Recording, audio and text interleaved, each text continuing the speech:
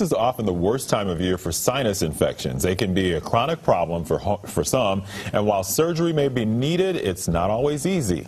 But new technology using 3D computer modeling is helping doctors reduce the risk of complications, and WFMZ's Nancy Werteen has more in Life Lessons.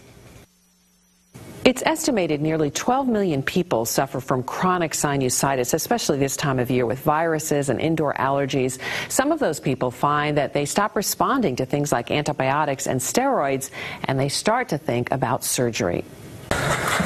Brian lives to cook, but for years he missed out on the savory smells that filled the kitchen. Brian had chronic sinus problems and many times struggled to just breathe. It was pretty bad, and the doctor said, I don't really know how you're able to breathe the way you do, but I guess the body kind of finds a way. Brian had surgery to clear his sinuses, a procedure that takes place about every 40 seconds in the U.S.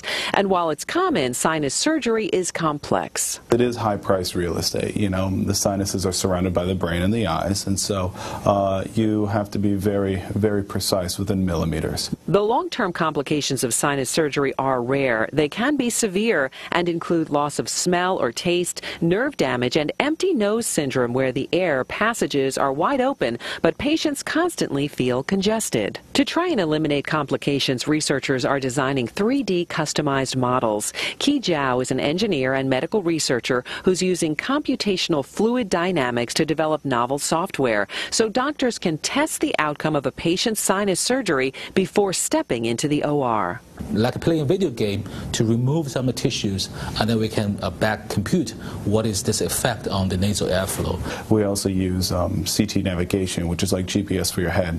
It allows us to be within, a fraction of a millimeter in terms of accuracy. The team will also analyze 3D printed models of the patient's sinus cavity to give doctors even more detail before surgery so patients can have the best results possible. Researchers are now testing their pre-surgical models to see if they can help doctors be more precise during other types of surgeries.